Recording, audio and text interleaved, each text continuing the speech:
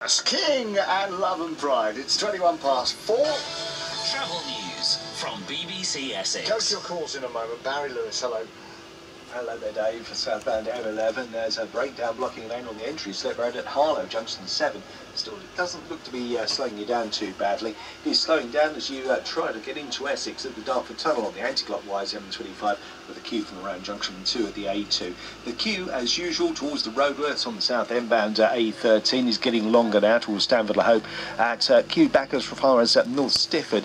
It's particularly heavy on the A127 in both directions between Coattails Corner and Progress Road traffic lights. In Chelmsford, it's still the approaches the Army and Navy looking slow back and Demons Road, the longest queue back onto Princess Road, and Waterhouse Lane is very congested. Now heavy at Braintree southbound on the A131 towards the Marks Farm roundabout, so that of course that queue at the Gallows Corner roundabout if you're eastbound on the A120.